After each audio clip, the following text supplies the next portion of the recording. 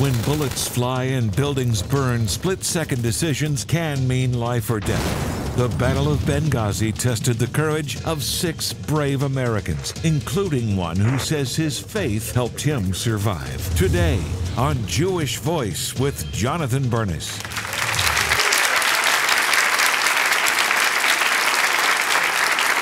Shalom and welcome to Jewish Voice, where we help you to discover the Jewish roots of your Christian faith.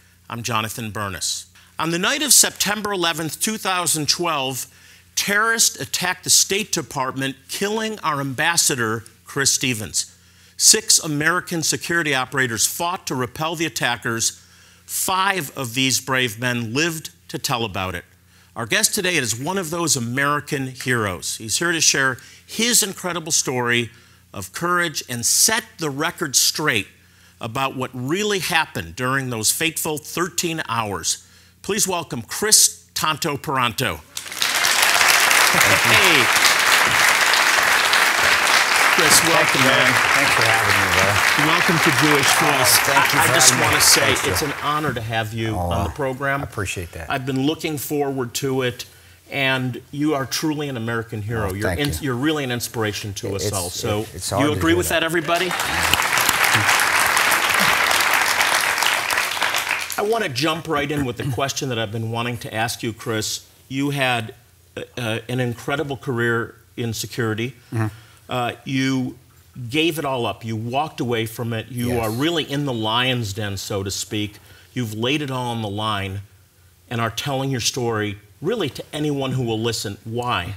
You know, it wasn't a decision that I made right off the bat. I continued to deploy. Actually, I went to Yemen after Benghazi. I took 90 days off, and it was hard to remain in the U.S. because I saw the misrepresentation. I saw a lot of the lies that were being strewn about Benghazi and what took place that night, and really felt that my best place was to be back overseas with my team, with my buddies, with guys that I could trust. In fact, I heard you speak recently in Phoenix, and you said, I couldn't trust anyone. You couldn't. I couldn't trust anyone in America. Politicians. Nobody. Anyone. Well, and it's because today's society is such a media-driven pop culture society that every time I turned the TV on, I'd see something else that was wrong or incorrect or fabricated based off of whether it was somebody to help somebody win an election, whether it was to politicize and help an agenda, and nobody knew that we existed. And because of our non-disclosures, we're not able to go out there and talk about it. And that's not what we do anyway. So my best place to where I felt safe and also just felt comfortable was back with my guys. And that was, I was going back overseas. And I was so used to being overseas, being in these countries, because I did it for 10 years, that it was almost like going back home again. And after 8 months and seeing the stories completely misconstrued, and like I said, I know we haven't used the term lie a lot with the movie and the book when you're doing the promotion.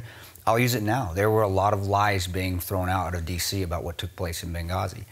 And we had a final straw for me was we signed multiple non-disclosures. We signed a non-disclosure during the memorial ceremony at Langley for Glenn, who passed away that night, Bub, and Tyrone Woods, Roan. And that was very unclassy, to say the least. It was very hurtful. And I remember the team, after the entire team, we went out, had a few drinks together, and Jack Silva, Navy SEAL, John Krasinski plays in the movie for those who have seen it, he says, man, wasn't that just bleeped up? And I said, you know what, that was. And we decided right there, we're going to tell the story. We voted on it. If any of the team said no, we were not going to do it. And we voted, and everyone was unanimous, and we resigned. You just reached a point where I remember the movie Network, where they started yelling out the window, we're fed up with this, we're not going to take it anymore. Straw broke the camel's back. You were just fed up with it. Just done with it. And it was a hard decision to make because we knew we were going to have to sacrifice our jobs. Now, did you feel betrayed right after this whole outbreak, the 13 hours? Did you feel like there were warning signs that were ignored? Definitely there were warning signs. There was a failure by the State Department from the beginning to that night to the end. Scott Wicklund, Alec Henderson, and Dave Ubben, heroes in their own right, the State Department security officers, and Ambassador Kris Stevens, and the RSO, Eric Nordstrom, and Greg Hicks, a deputy deputy ambassador there in Benghazi and then there in Tripoli, I'm sorry, in Libya. They had all been putting requests in for more security, and their leadership up in Washington, which consisted of Hillary Clinton, Patrick Kennedy, and Charlene Lamb, kept turning them down. Why were all these requests ignored? The reason we didn't get more security, the State Department didn't get more security there, I believe was because they wanted the host country to handle it, and we wanted them to feel that we weren't being overzealous with our security. So we didn't put a lot of people on the ground there, because it would have offended the Libyan government. I'm going to ask you a question that I don't know if anybody's asked you before. Do you think this is part of the agenda to diminish the power of America and to create a level playing field, so to speak? And I do. And I said that during a speaking event. Anybody asked you that before? Actually, in Lubbock, I spoke at a big Lubbock, and it wasn't that exact question, but it was more or less, what does it look like? What does the United States look like now to the world? And I said, you know what? We are not making people rise to what we once was, which was a powerful country. We're bringing ourselves down to their levels. Yeah, and that but it's by design. That's the thing. It's by design. And people just don't talk about it. It's by design. I do agree. I do agree with that 100%. I wouldn't agree with you that 5 years ago, but as I've been, and I've been in the middle of all that stuff. I've seen it firsthand. I do agree with that now. Today, I do. I want to get into the specific events in just a minute, but the cover-up that followed, which brought you to the place with your teammates, yes, of saying this, we're not going to allow this to go. We're going to speak the truth. We're just going to be courageous and speak the truth. Yes, sir. And it's a different kind of, it's a shift of courage to deal with truth at home here. Why the cover-up? This strange thing about this offensive video, and you know, there's some overt things, I think, and one was the election was going on. I think that was fairly obvious. I think I do think that if Mitt Romney would have grabbed onto that and utilized it during his campaign, he probably would have won the presidency. So I do think that was why terrorists was on the run. Osama bin Laden had been killed. Al-Qaeda was not a threat anymore. Terrorism was not a threat anymore.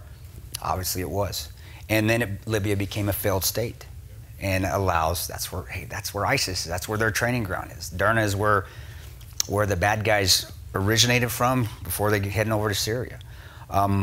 You know, there may have been other operations, and because they're of covert in nature, I wish I could talk about them. You know what, people see through this, and that's why we have a country that's really angry. Yeah. There's a lot of angry people out there that says enough is enough.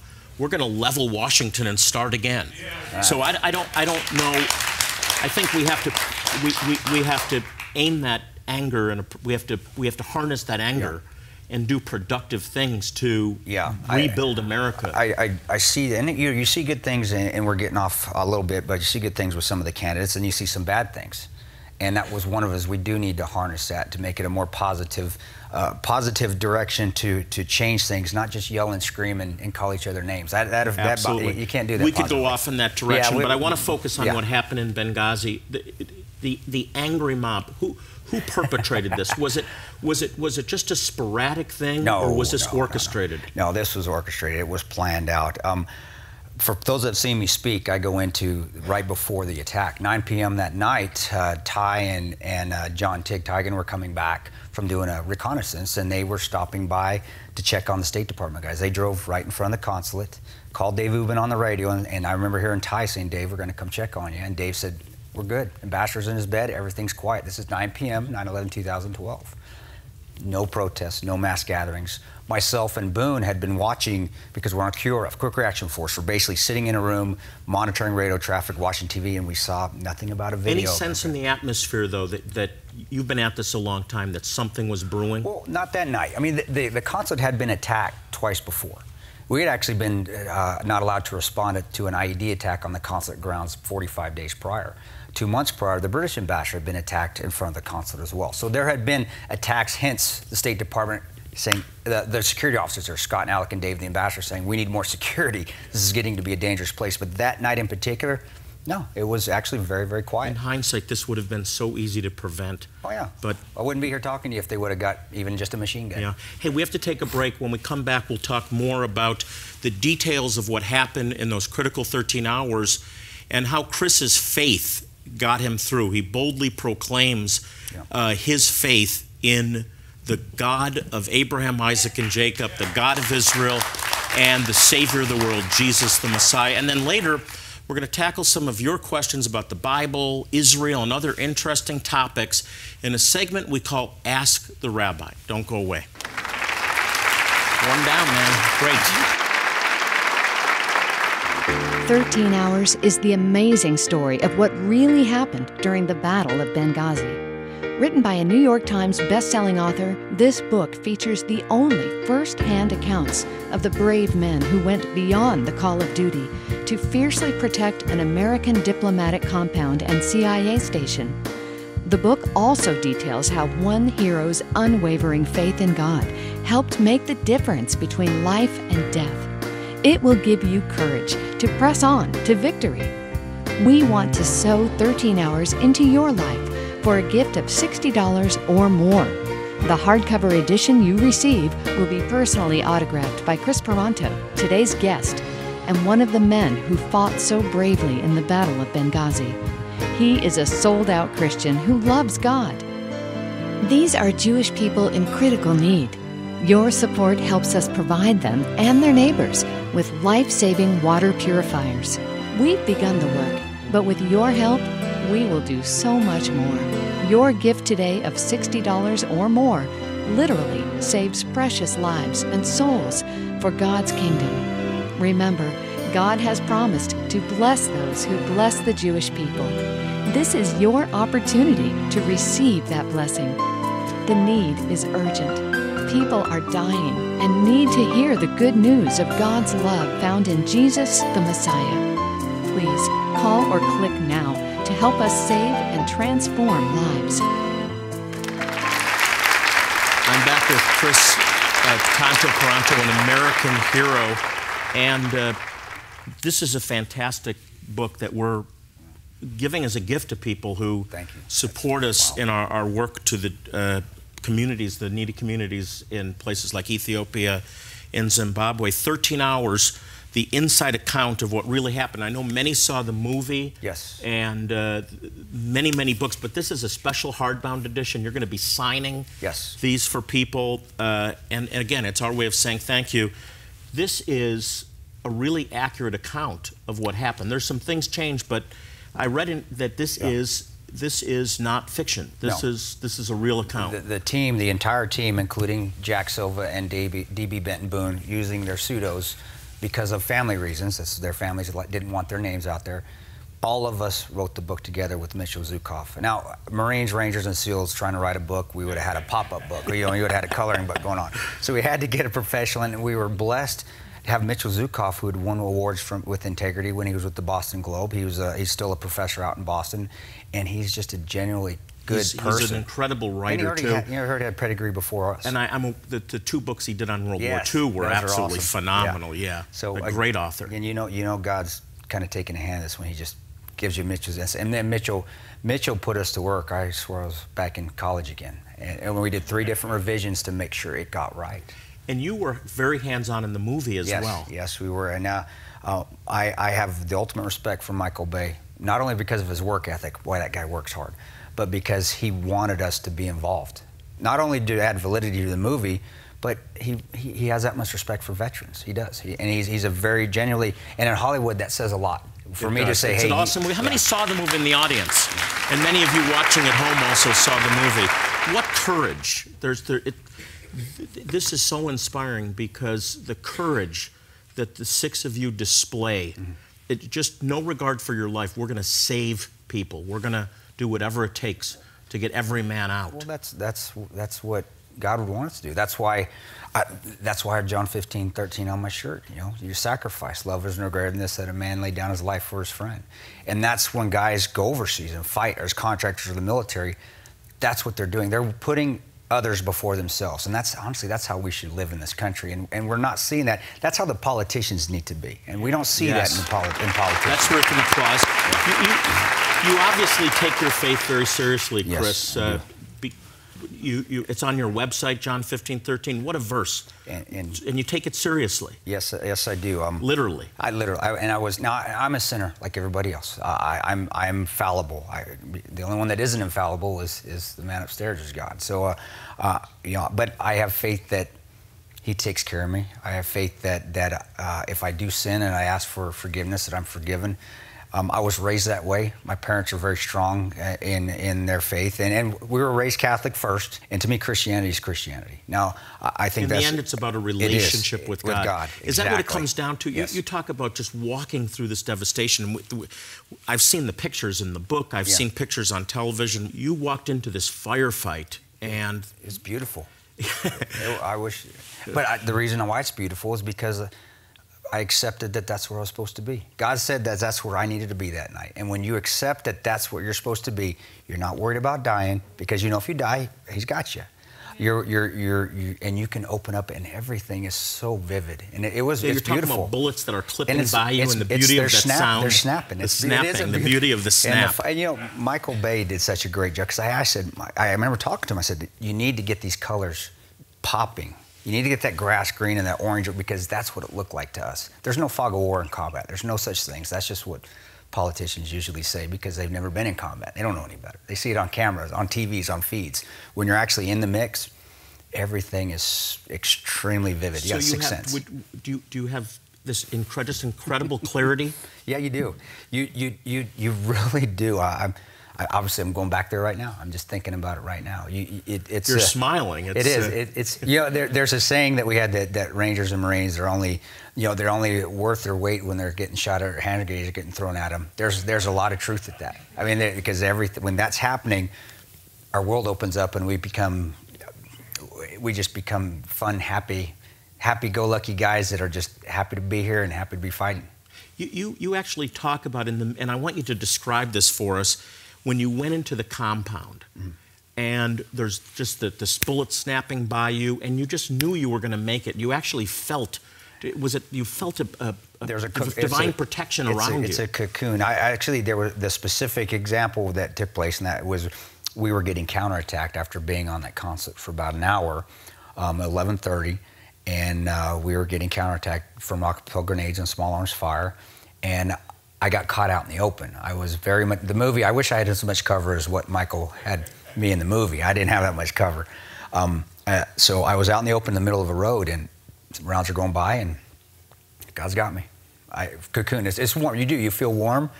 There's a cocoon of protection around you. It's like you feel golden, honestly, you do. And people have asked me, well, have you felt that when a crisis situation, or have you been in a crisis situation where you haven't felt that? Yeah, I have, and it's kind of scary then, too. But this is so applicable. Very few people end up on the battlefield like you, with bullets flying around you, facing the enemy, but we all face the enemy. We all go through trials and tribulations, and there is a divine courage that comes with the certainty that God's got my back. Got your back. Got my back. He's got your back. I'm in His care. And that's where you like I tell people when I do speak, and I bring God into it a lot when I speak, relinquish that control. Let go and let God. Let go and let God is really what it is. Yeah. And that's what you did there. And because you can't control the situations in combat. When you try to control the situation, that's when you fail, and that's when your chances of dying increase. And that's an extreme example, but if people can pull that extreme example in their daily lives, their lives are going to be so much better, so much happier, and just you're going to see so much in this world. It's just clear. Well, we appreciate you so much. It's so inspirational that taking John 15:13 literally, no greater love that has any man than this, to lay down his life for his friends. That's what Jesus did for you, for Kris, for me, and we need to have that same heart of servanthood to lay down our life for a world that's dying. Kris, thanks so much. Thank you, Look sir. forward to having you back tomorrow. Thank you. The book, and this is a unique gift that we're making available to you as you help us to bring the gospel around the world. A hardbound, limited edition signed copy of 13 Hours. We want to bless you with this amazing book to say thank you for your support of Jewish Voice as we proclaim the gospel around the world to the Jew first. Up next, I answer some of your questions and ask the rabbi. Don't go away.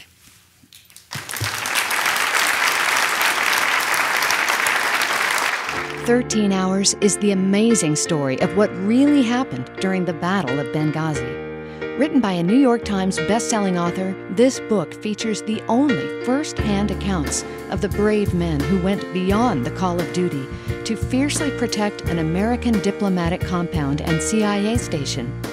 The book also details how one hero's unwavering faith in God helped make the difference between life and death. It will give you courage to press on to victory. We want to sow 13 hours into your life for a gift of $60 or more. The hardcover edition you receive will be personally autographed by Kris Paronto, today's guest, and one of the men who fought so bravely in the Battle of Benghazi. He is a sold-out Christian who loves God. These are Jewish people in critical need. Your support helps us provide them and their neighbors with life-saving water purifiers. We've begun the work, but with your help, we will do so much more. Your gift today of $60 or more literally saves precious lives and souls for God's kingdom. Remember, God has promised to bless those who bless the Jewish people. This is your opportunity to receive that blessing. The need is urgent. People are dying and need to hear the good news of God's love found in Jesus the Messiah. Please call or click now to help us save and transform lives. We get many questions from our viewers every week on various topics related to faith, Israel, Jewish customs, the last days.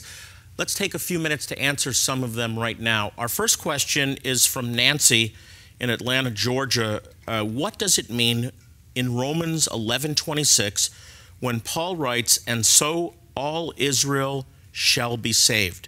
Does this mean all Jews? Well, Nancy, thank you for writing. I'm glad you asked, because this is one of my favorite verses in Scripture. The verse that comes before, in verse 25, says that there's a blindness that's happened to the Jewish people in part until, so there's a set time, until the fullness of the Gentiles comes in. I don't think that's talking about full number. I think that's talking about the fullness of time and a fullness coming back to God's people, the church. And part of that fullness is a restoration of the Jewish roots of their faith, so that Jewish people actually see that Christianity is Jewish, or rather following Jesus, following Yeshua, the Jewish Messiah, is the most Jewish thing that anyone can do. So that blindness in part means that there's always a remnant of Jews that believe in Jesus, Messianic Jews.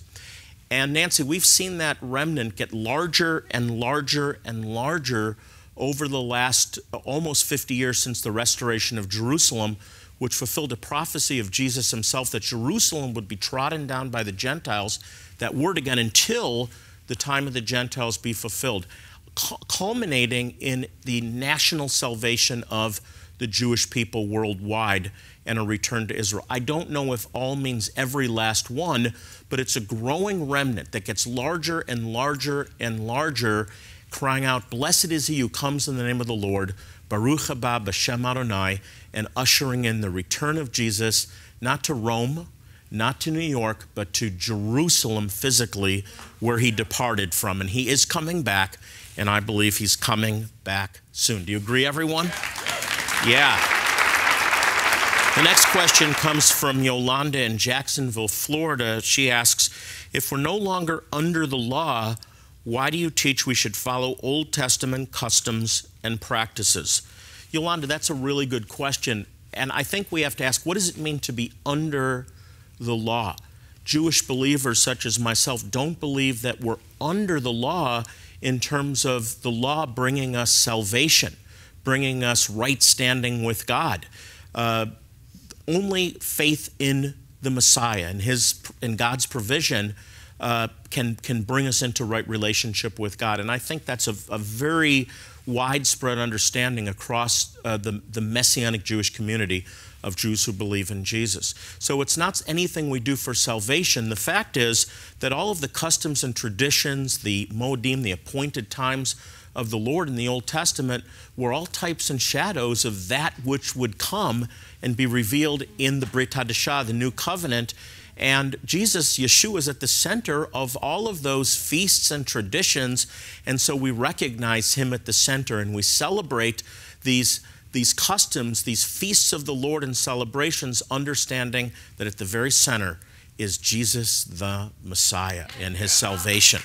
Great question. I'm glad you asked it. And then finally, the last one.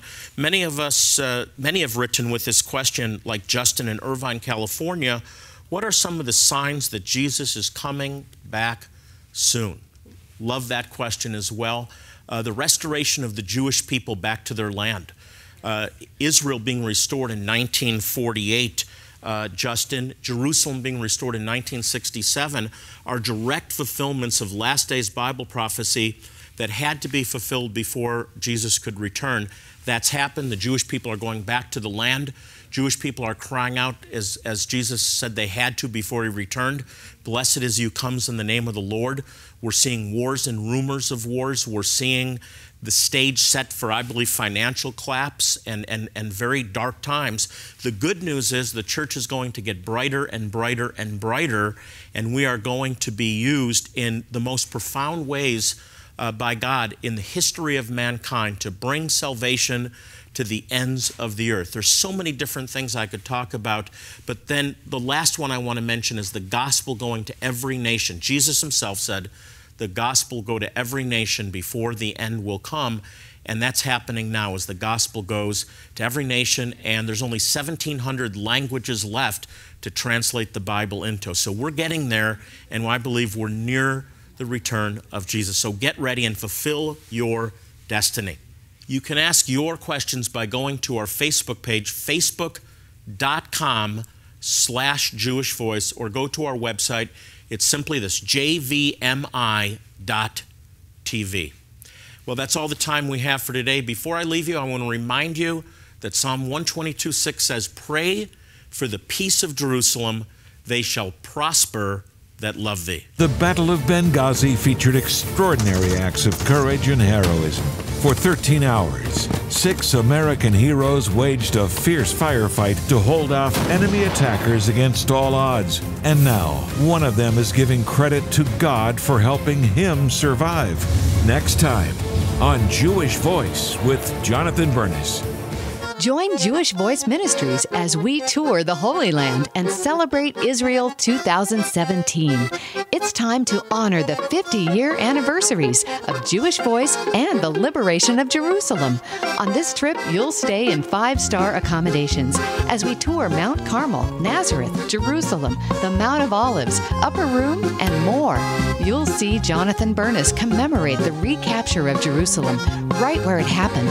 We'll also visit an Israeli military base and enjoy a Bedouin meal. You can renew your marriage vows on the Sea of Galilee and participate in an immersion ceremony at the Jordan River. As an added bonus, you can even visit Eilat, the Red Sea, and world-famous Petra. Act now before this once-in-a-lifetime event sells out. Call and speak with our events coordinator to learn more exciting details about Celebrate Israel 2017. Or visit jvmi.org/Israel.